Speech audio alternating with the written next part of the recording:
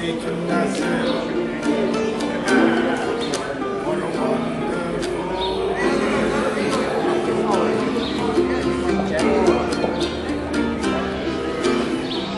I see a tree of green, red roses too. I sing that blue for me and you, and I say to myself,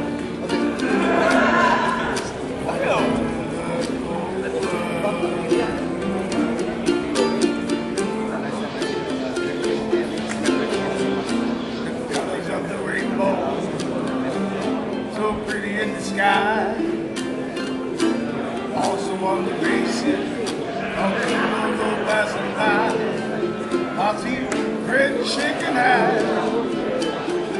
Saying, how do you do? They're really saying, I love you. As the babies cry, and I watch them grow. They learn much more than I could ever know. And I say to myself, what a wonderful world.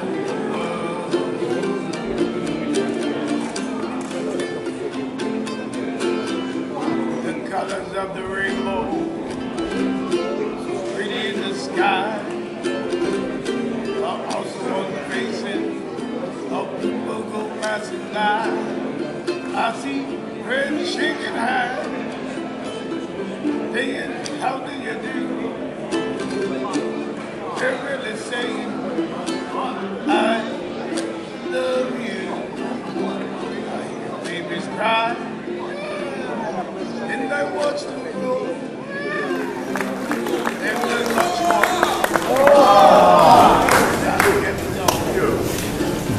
Well, I didn't know I was going to be following this meeting with the mayor. Okay, and it's good. I think that whenever he stops running for office, maybe we'll try to put him on a Tonight Show or something. Is that right? Well, let me tell you, I'm so happy to be here. I flew in yesterday from Washington, D.C., and that is not a quick flight. I was 6 o'clock in the morning. I got here about 12:30 your time. But I wanted to come here, and I know that UPW was setting this up to meet with all of you. And let me just do this. My office is in Washington, D.C. That's where your National Union headquarters are located.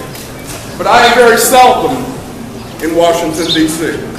because I believe that it is so important for your National Union president to be with the members, the folks that provide the public services every single day to their communities across the country. And the first thing I want to do is just to say this. Thank you for your commitment, your dedication to your communities and to public service. You guys get the job done every single day. You should give yourselves a round of applause for the work that you do. All right? You don't hear that enough. You don't hear that enough. When you hear people criticizing public service workers, saying that you might be the privileged class. You're making too much money. Your benefits are too high. They want to cut.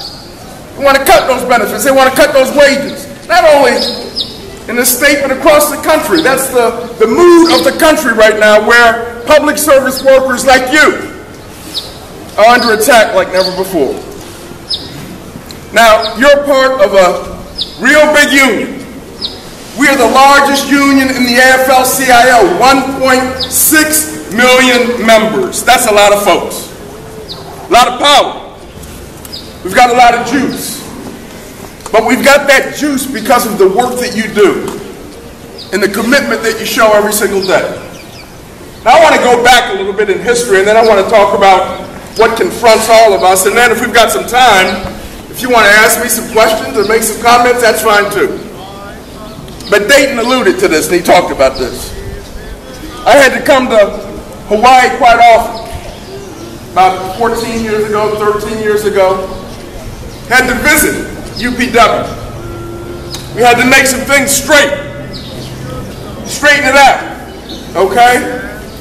for the benefit of all of you. And your national union was involved in that process. I was involved directly in this process. I remember making a trip out to Washington, having meetings when I landed, had meetings in the morning, and then I flew back to Washington the next day. I will never do that again. That was crazy, okay? That was just absolutely nuts. But we were here, and we came here to work with you, to strengthen your union, to strengthen UPW. That's exactly what we did. And I remember when we started leaving the scene and we gave the union back to you. Dayton was elected, scene was elected. And I remember making a speech before I went back to DC. And essentially what I said was, the union is you.